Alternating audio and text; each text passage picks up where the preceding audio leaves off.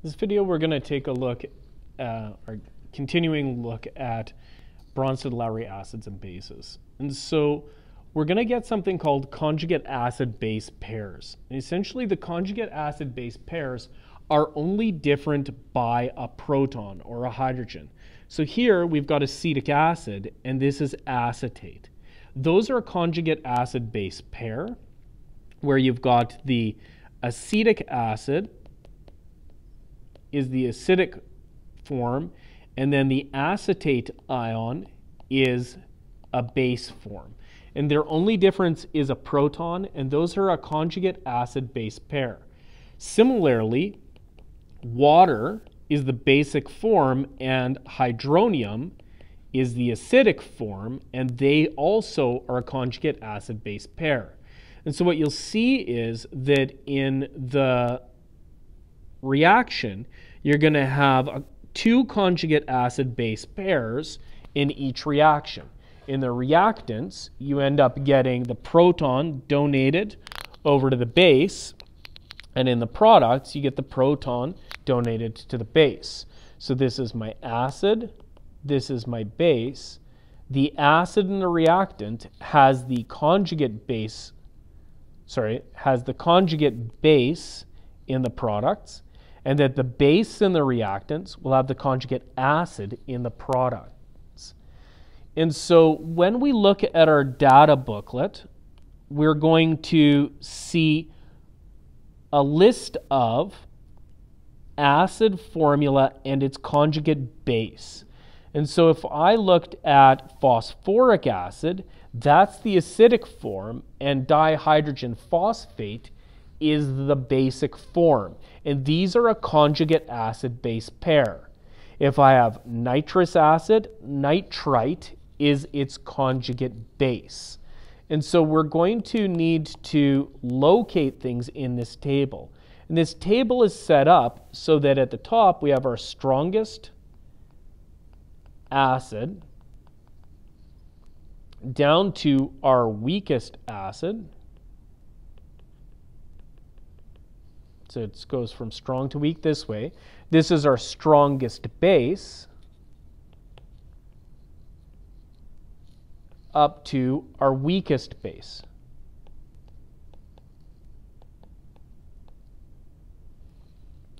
And so this table is going to have a combination of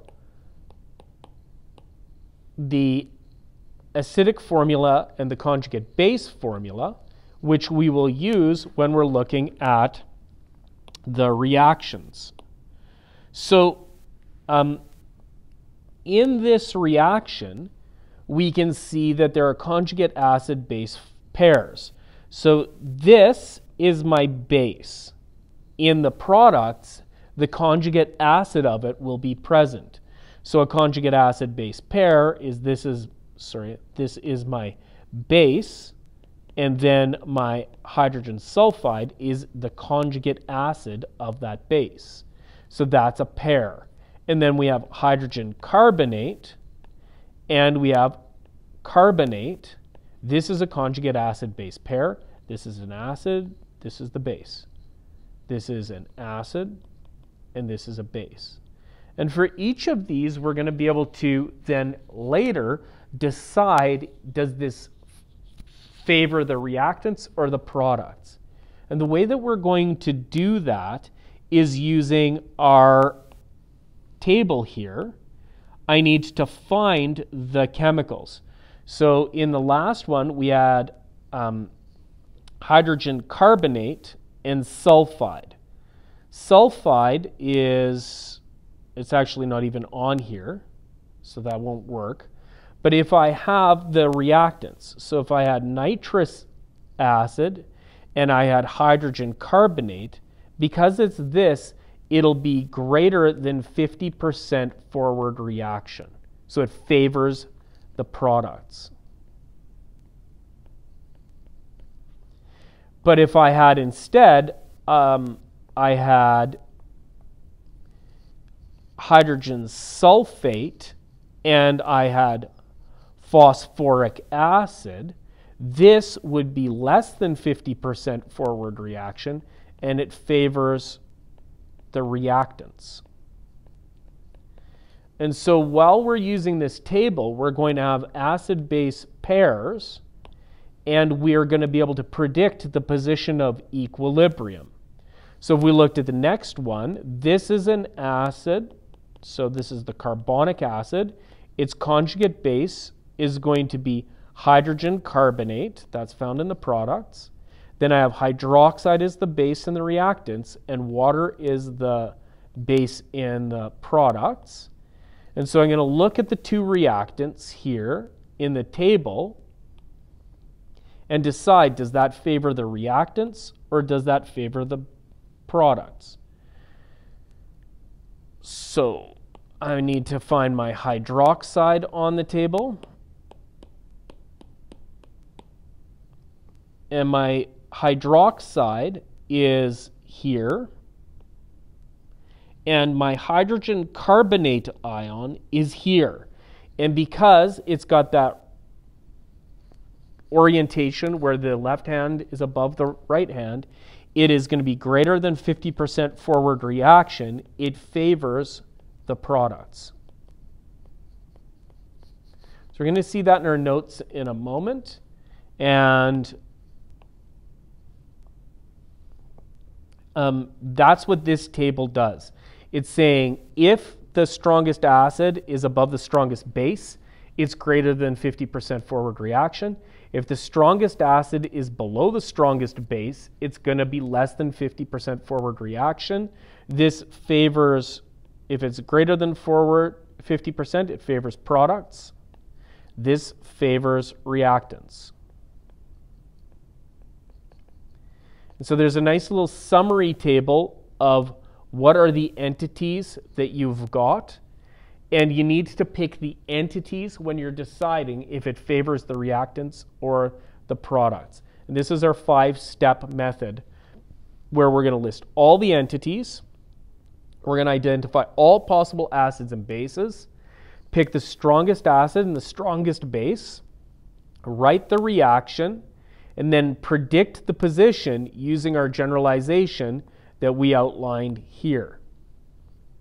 So we can do one of those questions here. We'll do question 9, where it's got hydrofluoric acid. Now, hydrofluoric acid is a weak acid, so it remains mostly hydrogen fluoride, right? So it says for weak acids, like hydrogen fluoride, it remains in the acidic form. So it's hydrogen fluoride. And it's got aqueous sodium sulfate. So sodium ions are present. Sulfate ions are present, and water is present. Now I need to find each of those entities in the data booklet. This is going to be an acid. This is going to be a spectator. The sodium is a spectator. Sulfate is a base, and water is an acid or a base. And so I need to go find those in the data booklet and locate them to be able to decide if the reaction favors the products or the reactants. So sulfate is found way up here. So sulfate is a base, water is a base, water is a reactant, and hydrofluoric acid is the other acid. And so since the acid and base are like this reaction that we've got here, we're going to have hydrofluoric acid is going to react, because it's our strongest acid, is going to react with the strongest base. We're going to get an equilibrium position, and we're going to get hydrogen sulfate plus fluoride ions. And so I'm going to just go back to the table in a second. And you're going to see that the hydrofluoric acid is becoming fluoride, right? And so this is in the reactants. This is what I'm going to write in the products.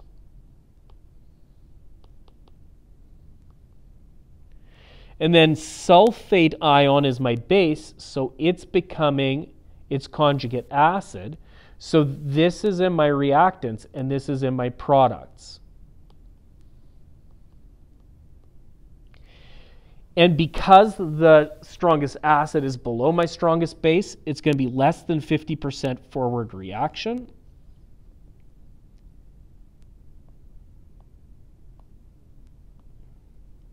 So this is less than 50% forward reaction, and it favors the reactants. Now, I'd like to do question 10. This is getting to be a pretty long video, but I want to list the entities for question 10 because that's really important. Here, we've got a strong acid, which is perchloric acid.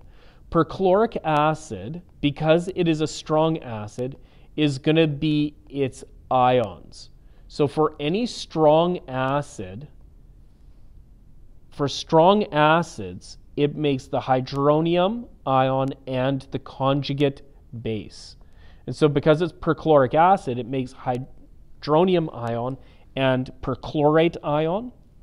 And then it reacts quantitatively with strong bases like sodium hydroxide. So I've got sodium ions and hydroxide ions. Water is also present. So water is an acid or a base. Hydroxide is a base. Sodium is a spectator. Perchlorate is a base. And hydronium is an acid. If I go back to my data booklet, my strongest acid is going to be hydronium. My strongest base is hydroxide. So I get hydronium plus hydroxide are going to make 2 water molecules. And this is quantitative. So it's 100% forward reaction. And it tells us that here that it's quantitative reaction. So try doing the rest of those questions, and we'll catch up with you in topic 16.3.